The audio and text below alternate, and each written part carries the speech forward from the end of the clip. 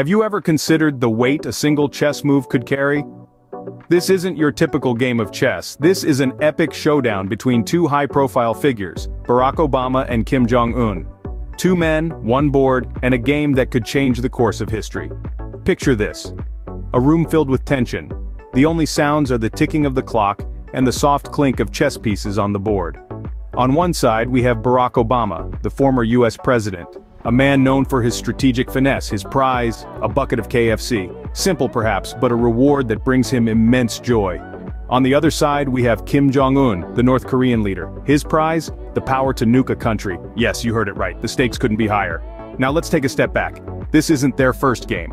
They've been at this for a while. And so far the scoreboard has been leaning heavily in Barack's favor. He's been playing the game with the precision of a surgeon, maneuvering his pieces with a quiet confidence that only comes from experience. And with each win, he's been happily munching away on his KFC, relishing his victories with every bite. But let's not forget about Kim. He's been on the losing end, yes, but there's a fire in his eyes. He's eager to turn the tide, to claim his prize. And let's not forget, his prize isn't just any ordinary reward. It's the power to nuke a country. A chilling thought, isn't it?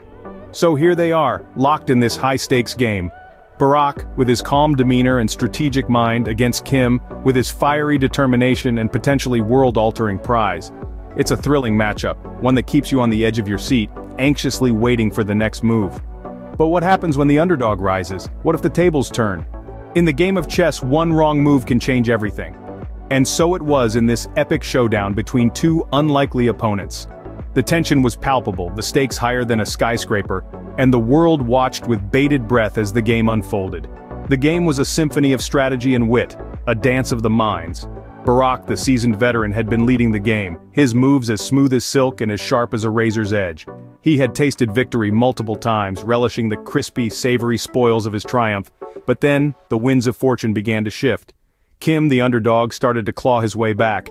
His moves, at first seemingly erratic, started to form a pattern, a strategy that was as intricate as it was unexpected.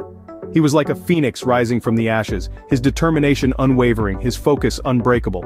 The chessboard, once dominated by Barack, was now a battlefield, and Kim was gaining ground. Each move Kim made sent ripples of shock through the onlookers. Was this really happening?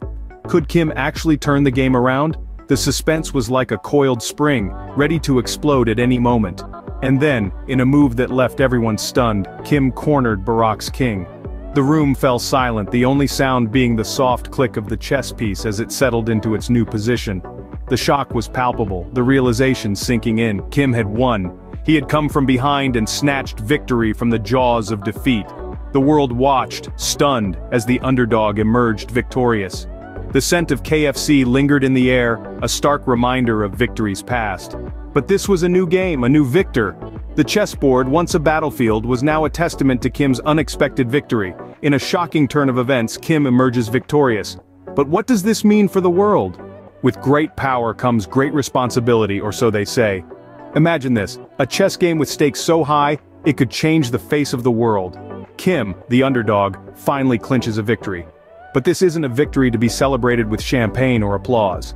This victory gives him a power no one man should wield, the power to unleash destruction on an unimaginable scale. Kim sits there, the weight of his decision pressing heavily upon him. He's won the game, but at what cost? His prize, a missile launch button, lies before him. The target? Mexico.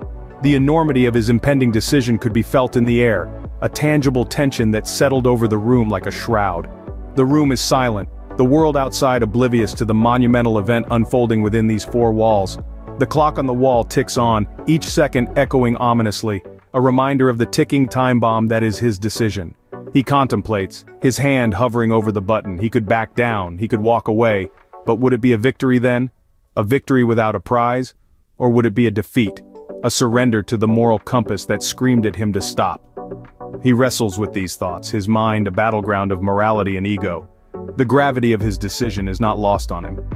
He is about to make a choice that could alter the course of history, a choice that would forever brand him either a villain or a victor. The world outside continues to spin, oblivious to the threat looming over it. The sun shines, the wind blows, life carries on as usual. But inside this room, time seems to stand still. Finally, the moment of truth arrives. His hand, once wavering, now steady, presses down on the button. The button is pushed, the missile is launched, but where will it land? Sometimes the best-laid plans go awry. It's an old saying, but it's never been more relevant than this moment. Like a scene from a dystopian novel, the unthinkable has happened. Kim, the underdog in this high-stakes game of chess, finally savors victory. But his triumph doesn't spell joy for everyone. His prize? The power to nuke a country of his choosing. Mexico was the intended target, a decision that stirred controversy and dread. But as fate would have it, a misstep occurred. Instead of a single target, the entire world found itself in the crosshairs. Imagine the shock that rippled across the globe. The disbelief, the panic, the regret. It was a miscalculation of epic proportions, a blunder that would rewrite history. A chess game, a bucket of KFC, and a nuclear button. These were the tools that led to our downfall. The world held its breath as the button was pushed and the nukes were launched. Time seemed to slow as the missiles soared across the sky, their trajectory painting a grim picture of the impending doom. The anticipation was unbearable, the silence deafening.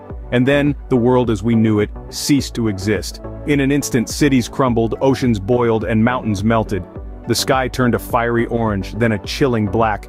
The air was filled with the screams of billions, then a deafening silence fell. It was the sound of the world ending. The sound of humanity's final chapter. The devastation was absolute. The world once filled with life and vibrancy was now a barren wasteland. The structures that once touched the sky were now mere rubble. The bustling streets were now empty echoes of a time that once was. It was the end of civilization, the end of everything we knew and held dear. In a twist of fate, the world is gone, but what, if anything, remains? It's a chilling question, one that echoes in the silence of this post-apocalyptic world. What is left after the dust settles, after the echoes of the explosion fade into the void?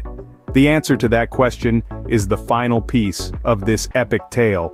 In the face of destruction, life finds a way. In the midst of the rubble and the ruins where once stood towering skyscrapers and bustling city streets, now lies only silence and desolation. Yet, amidst this post-apocalyptic landscape, a solitary figure emerges, a small, unassuming creature, but one that carries with it the weight of the world. Our lone survivor, a single frog. This frog, of average size and ordinary green hue, might have once hopped unnoticed through the undergrowth, just another creature in the grand tapestry of life. But now it stands alone, a beacon of survival in a world stripped of life. It's not the size, the color, or even the species that makes this frog remarkable. It's the sheer resilience, the unwavering spirit of survival that it embodies. In this desolate world, the frog finds its way, hopping over fallen debris, navigating through the ashes of what once was. Its eyes, two small, gleaming orbs, reflect the stark reality of its surroundings, but also hold a glimmer of hope.